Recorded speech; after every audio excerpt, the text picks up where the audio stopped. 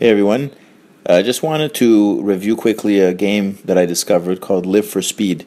I noticed it recently in the software store of Ubuntu, and it's over here.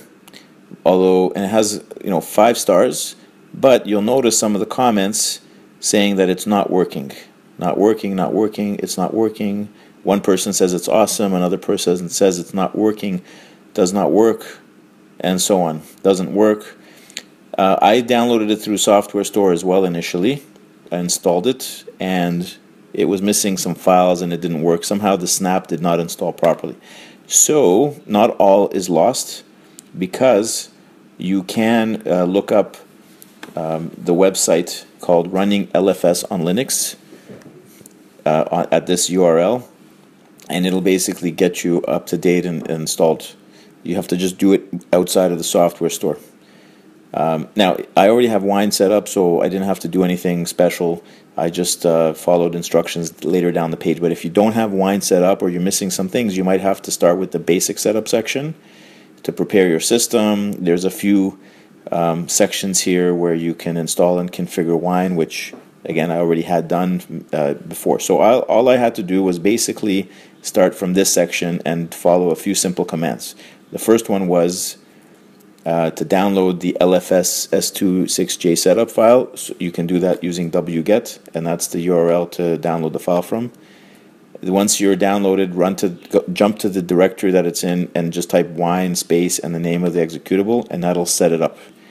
Once it's set up, you're going to want to change your directory to where it installed, which is usually wine drive C LFS, and then use wine to run LFS. So let's get started. Here's LFS, just the website. You can see it's got lots of features. It's a pretty cool game. You get the demo version initially, but if you want to buy a license, which gives you access to more cars and tracks, this is the info here. And then you upgrade your account. And I also recommend that you create an account, because you'll need to do that later in order to also add even some demo updates and files, which you'll see are needed to get your textures running, because initially the textures are kind of weird, at least on Linux. Anyway, let's start the game. So I'm just gonna jump over to the drive. Well, I'm already in there, so I can just do the same. We're gonna run wine LFS, and here we go. It's gonna go through a few configuration steps, and then it should jump up. If it's the first time you're running it after you boot your system, it might take a little longer because it has to initialize wine. I've already run it today, so it just jumps right in. So here we go. Let's start with single player. You have a limited selection of tracks unless you register. You'll notice if you click on other tracks, it'll say S1 or S2 depending on which track it is. So those are different license levels. But Blackwood is free. Hit OK. It'll load up cars. You've got several cars. You can go to Garage and pick between this car and you have the GTI. Now, if you get other cars, for example, if you want this one, you're going to need to get S2 license for it. So again, demo starts off with a simple car. So let's do it that one. You can choose different faces, or you can choose just bland colors as well. So let's go OK and go.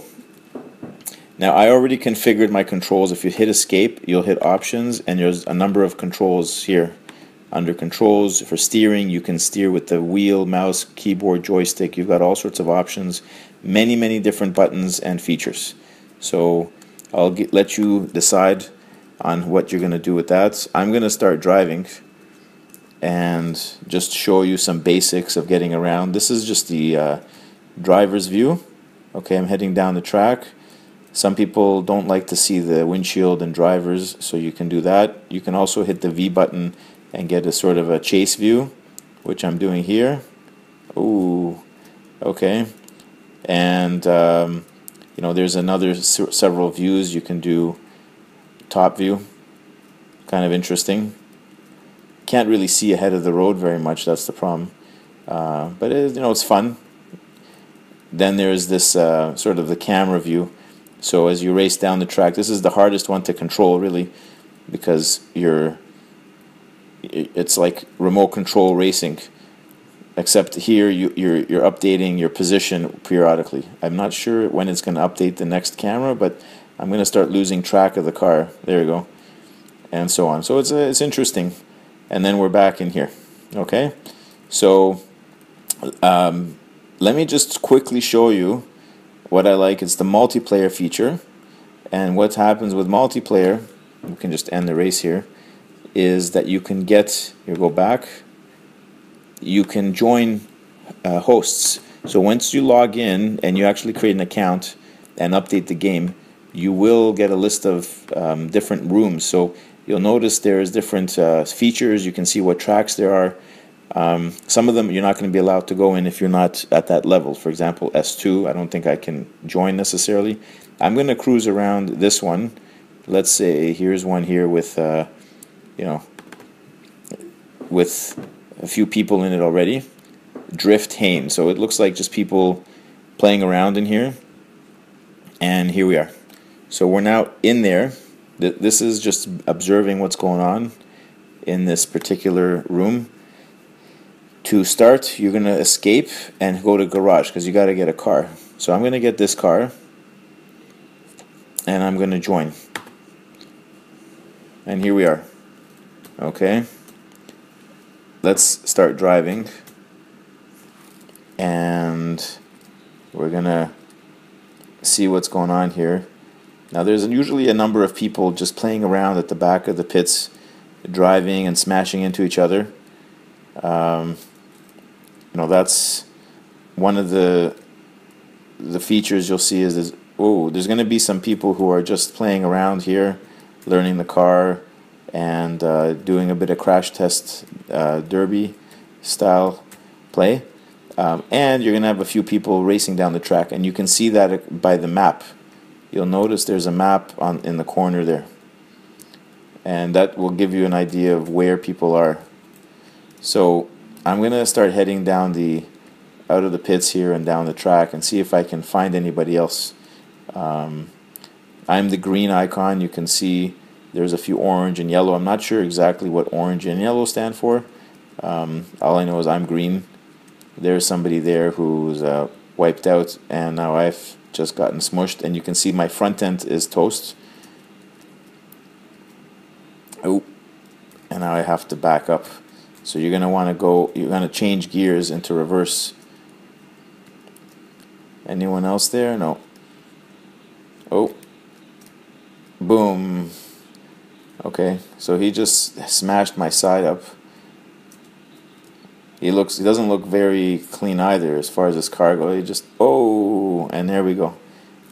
I am now upside down on the track. I see pavement.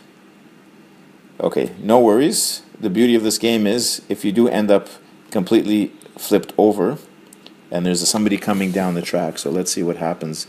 Are they going to smash into me and flip me over? Yeah, there we go. So anyway, it's a lot of fun. People will play around with you. There we go. Whoa. Oh, and I'm up. There we go. And I'm on the grass. Can I move? Or am I completely... I think my car has been toasted. You can see there's smoke coming out of it. Okay. So anyway, not all is lost. After you play around like that a bit and you want to reset your car, the beauty is all you have to do is hit the space bar and your car is back to new. See? Brand new. So anyway, you can keep playing like this in this sort of free-for-all mode and have fun with it and explore the game, play. But there you have it, just a quick review, as I said, of the game. This guy's going backwards. I don't know where he's supposed to be heading, but going backwards in the pits. I'm going to just go right through all this stuff. And there's some people just kill each other on these pit lanes, like there, you see? That guy just went. I'm going to go after this guy. Boom. Alright, anyway, a lot of fun playing around with this thing. And I think that's it for now. Alright. Before everybody starts driving around, I'm gonna head back this way, see how far I can get to the camera. Oh, he disappeared. Oh no. And that was not good. Oh wait, let's try to get, reverse. There we go. Are we still there? Still driving? Somebody in front of me there? Or he turned in? Oh, by the way, you can use your parking brake to do some nice drifts and spins. So I like doing here. We're going to go to the end here, and here we go. See? And then reverse. And my car got fixed. I don't know how that happened. Oh, major damage. Okay, so it reset. That's because you just saw the front end of the car completely reset there. And, do I still have my parking brake on? Why is it not working? Refueling. Oh, that's interesting. So if you go into one of those areas, you can refuel, and it'll fix your car. All right, I'm gonna turn around again. There we go. Okay, so I'm gonna leave the game back. Let's just exit. There's a credit screen at the end. It's quite current. It's up to 2019. You can see all the people involved there, but please, check out the game. Let me know what you think, and if you have any comments, please leave them down below. As always, thanks for watching, and please rate the video, give us a thumbs up. Bye for now.